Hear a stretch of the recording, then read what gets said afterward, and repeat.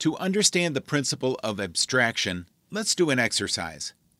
List the top 10 information like name, address, etc. of your customer to create a banking application. Pause the tutorial and complete the exercise.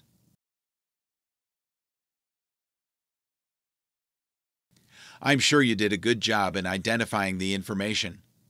Some of the information that will be useful would be full name, address, contact number, tax information, favorite food, favorite movie, favorite actor, favorite band, and I am sure you're wondering what the heck I'm talking about.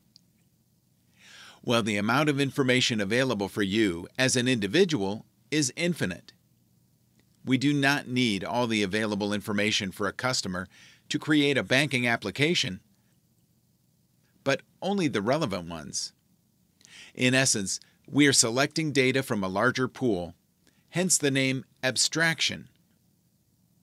But the same information once abstracted could be used in a wide range of applications. Like this data set can not only be used in banks, but will also be useful in employee databases, hospitals, government databases. The advantage is the same set of data can be reused.